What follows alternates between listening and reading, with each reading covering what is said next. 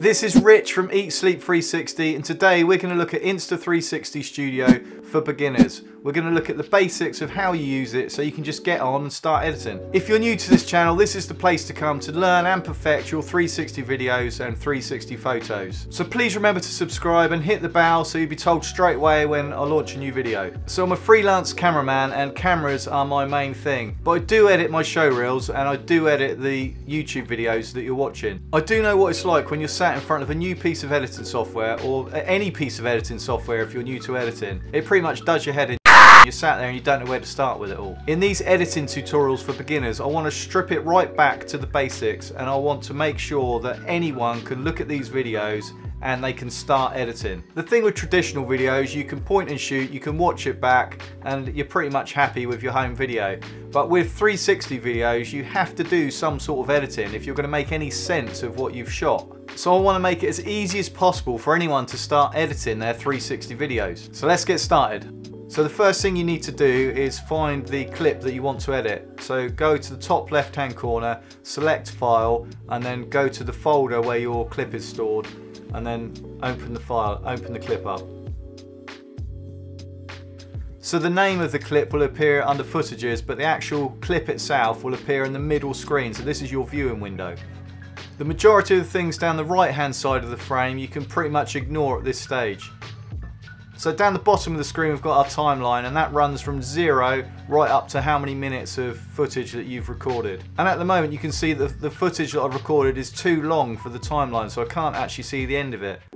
So to correct that, we need to go to the right hand side of the screen at the bottom, and we use this little slider here to reduce the size of the timeline. So now that I've reduced the size of the timeline, you can see that my footage runs from 0 to 2 minutes 24, roughly. So when you open up your clip, it's brought into the viewing window in equirectangular, so you can see both lenses.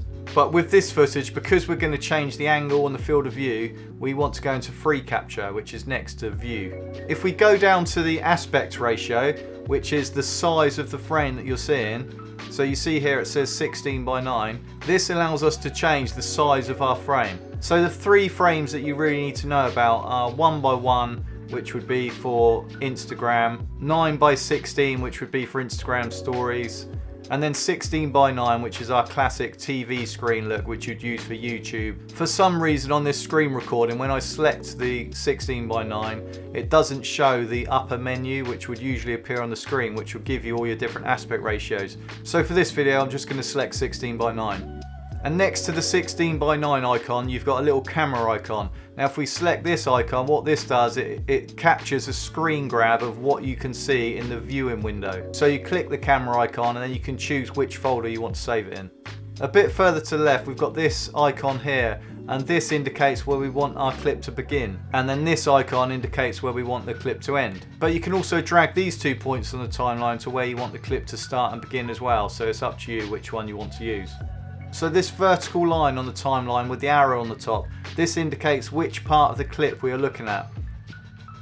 Now if we hover the mouse over that line and we hold down the left mouse button, we can then drag that line to whatever point of the clip that we want to look at. In this instance, I want to drag this line to the start of where I start cycling. I then click on the in point icon, and then in this video I want the video to end just before I stop cycling. So I'll drag the vertical line to the end of the clip, and then I will mark the out point.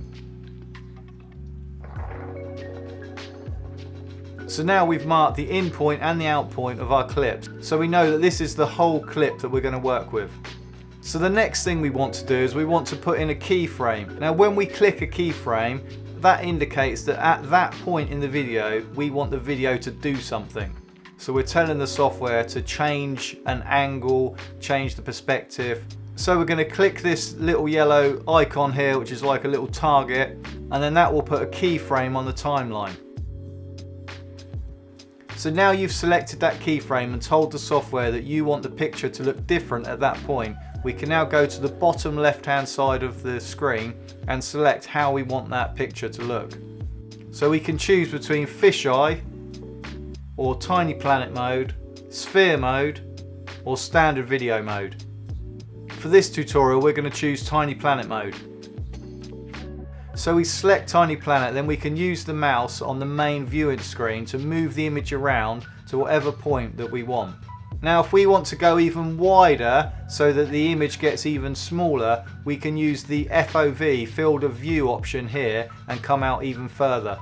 Once you're happy with the framing, then press play. When you want to make your next change, then click the keyframe icon again. So once you've clicked the keyframe, then select Tiny Planet or whichever angle that you want to choose. Readjust your frame size and then press play once more.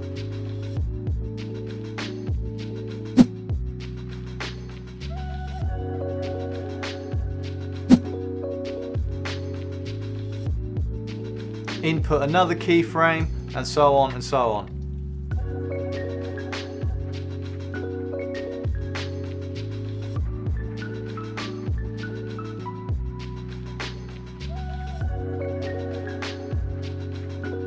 So for this keyframe, I'm going to stay in Tiny Planet mode, but I'm going to change it to an inverted planet, so I just use the mouse to drag the picture down and invert the image.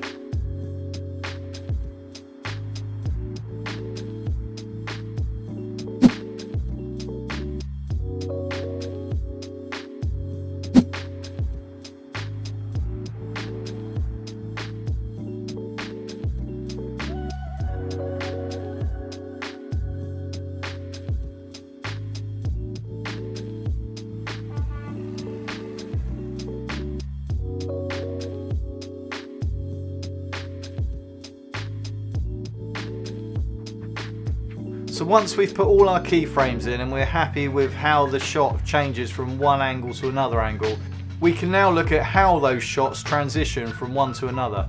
So to do that, we click on the line in between the keyframes. Once you've clicked on it, it'll turn red.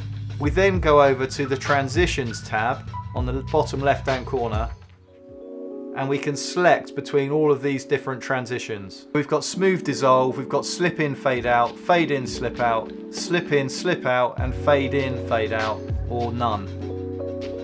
So let's just choose a different one for each section. But when you start editing your own stuff, these transitions are really easy to change, so just have a look and see what looks best.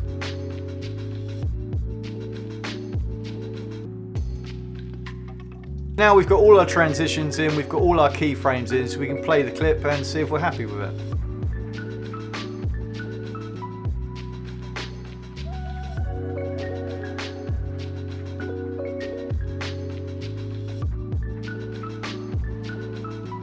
So once you're happy with your clip, you've got all your transitions and all your keyframes in place and you've played it through, just go to File and export the clip and save it in whichever folder you want. So this software does have its limitations. If you want to take this editing a stage further and speed clips up, slow things down, add music, add sound effects, merge clips together, then you'll need to import this footage now into something like Premiere. I've got some tutorials coming up soon, so please hit the subscribe button and click the bell so you'll know straight away when I've uploaded them. So I hope that's given you a good overview of Insta360 Studio, and now you're more confident you can get on and start editing your 360 videos. Please do comment below and tell me if there's anything that I've missed or made too complicated or you want a better explanation of, because I want you to get out there and start editing. If you've liked this video, please give it a thumbs up. I do intend to make more videos on 360 editing, so please hit the subscribe button. I look forward to reading your comments and I look forward to seeing some of the stuff that you've edited, and I'll see you on the next video.